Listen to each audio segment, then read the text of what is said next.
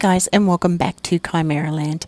Today we're looking at how to unlock some of the emotes, dance moves and expressions, and also looking at how to transform or reconfigure your character. Anyhow, without further ado, let's get to it. Okay, where we're headed to is a place called World's End. There's two merchants here. One will transform your character, the other has a pendant shop. Now this is located directly above the main village on the map. I'm on Westmount, and this one's in Frost Covered Lake. So let's head there. Now here's where they're located here. If you have been there or you've sort of got it on your map, you can actually just teleport straight there. So we'll pop up there and have a look. Alright, here we are. As I said, there's two merchants here. One is the pendant merchant. Now the pendants are what unlocks the emotes, dance moves, and expressions. These can be bought with the pendants, which are actually earned through friendship missions or team missions. So if you join up as a team with friends, you will get pendants as part of the team reward as well. That shop is exactly the same as the home shop with the pendants.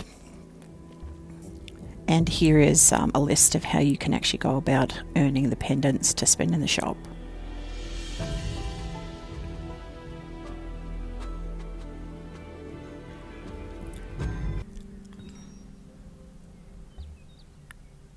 So here's the emotes that you have and the ones that are locked. There's the action, expressions and dance moves as well. All the actions are unlocked already. Expressions, there's a few that are locked. And dance moves, there's quite a lot that are still locked.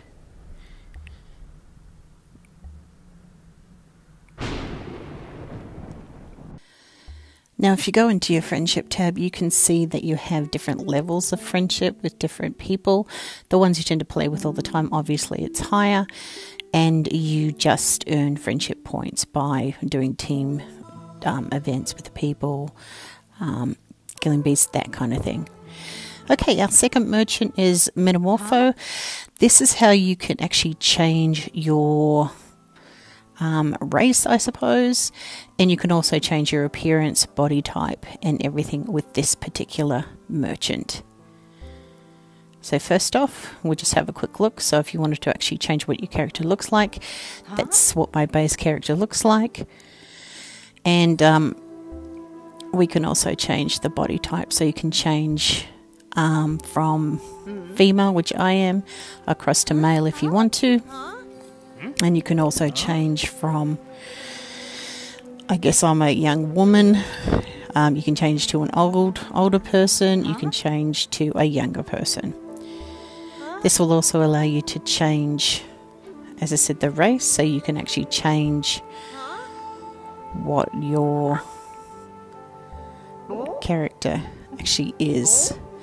Now to do these, you actually do need particular stones, and I'll show you just in a minute where you can find those.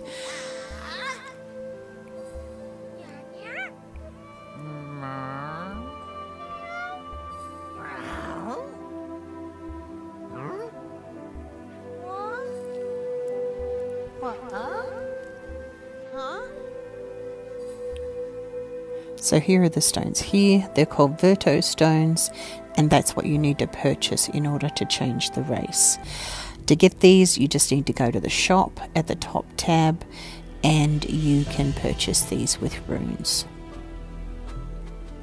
Make sure you grab the right ones, because they are all different for each race. Okay guys, well that's it for today. Thanks for watching, and we'll see you next time.